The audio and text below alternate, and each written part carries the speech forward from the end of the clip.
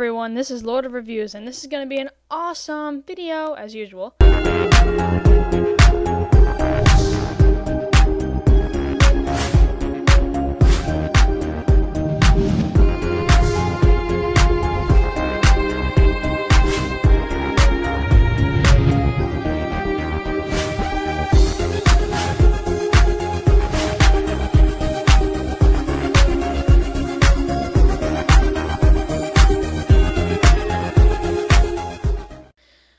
Thank you very much for 400 subscribers. I never thought I'd make it this far, honestly, because I've owned other channels in the past, and they've all been complete and utter failures, and this one's actually doing rather well. Thank you very much. As you may know, if you've seen my channel layout, well, my new one, that I'm kind of getting into pixel art and stuff. I mean, I've always been interested in RPGs, but I never really thought that my channel would end up being like that. Well, yeah. This video is going to be something that'll help you if you're interested in pixel art. It's called Pixen, and it's a free application for Mac. And it's basically like a kind of a less complicated version of Photoshop. It's free, and it's made specifically for pixel art. And if you're interested in pixel art and classic RPGs and stuff like that, like me, I'm sure you'd like this. Well, let's just go ahead and open it, and here's what it looks like. It has this little box, which is the preview box, and here's the toolbox. It's obviously less complicated than Photoshop, but just kind of obvious. Here you can open an image or press new image. We're just going to do new image. And here's what comes up, and it's really cool, this like little box. It's kind of cool if you type it in. It like resizes this little box depending on the size of your image. Usually when you do pixel art, you do 64 by 64. It's just like almost always what you do. So I'll do that and just use this size. And then the little preview box turns white, and you have the classic checkerboard style, just like Photoshop. And here's what you do. Since this program is made specifically for pixel art, it has like this red crosshair on the program. You can turn this on and off, but I recommend you leave it on. The whole point of this program is pushing pixels to the limit. So you can pick your color here with this color picker, basically just like Photoshop's. And then you just drag around like this, and it draws in pixels. Unlike Photoshop, this program hates anti-aliasing, as anti-aliasing is the enemy of pixel artists. Yeah, and it always draws in pixels because this program is made for pixel art. So there's the line tool that lets you draw in pixels like this. There is the eraser tool that lets you erase whatever you draw.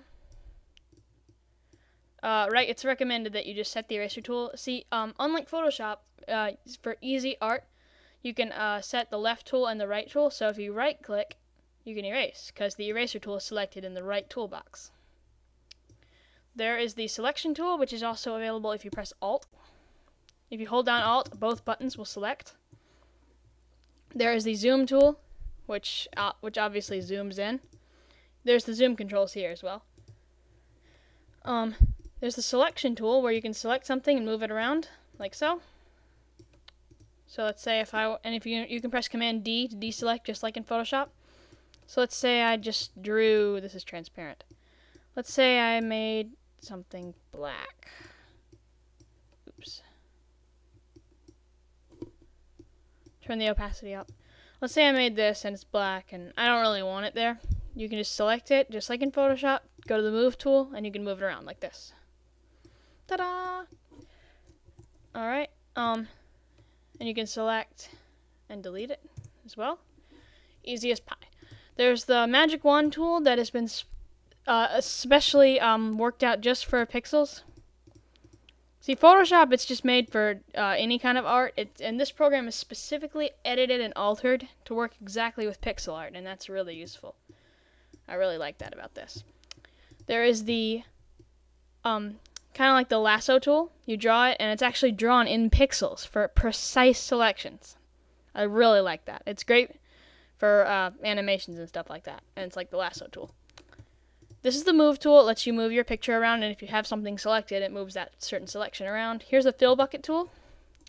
As always, just press Command Z to undo, and unlike Photoshop, Command Z will continue to undo and undo. It won't like undo and then go back to what you did. You have to press Command Shift Z to redo.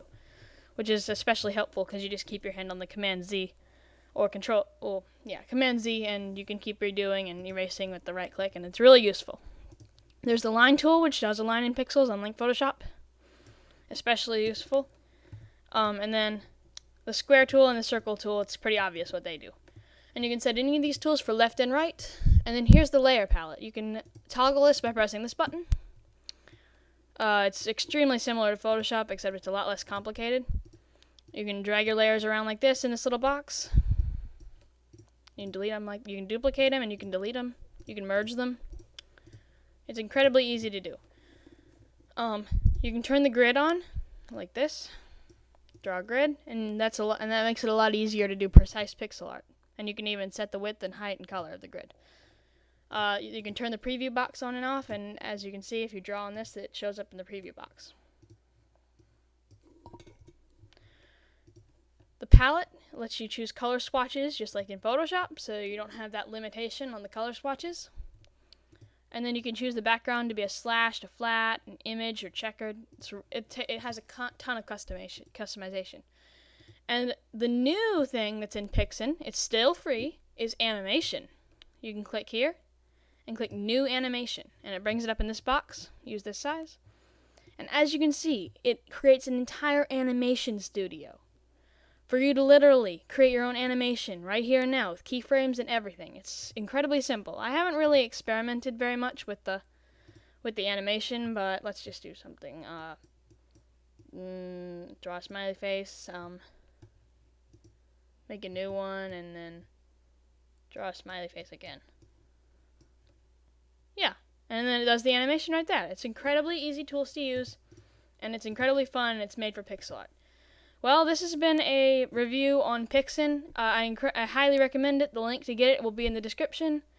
And, yeah, it's a great program. Go get it. Alright, thanks. Have a great day.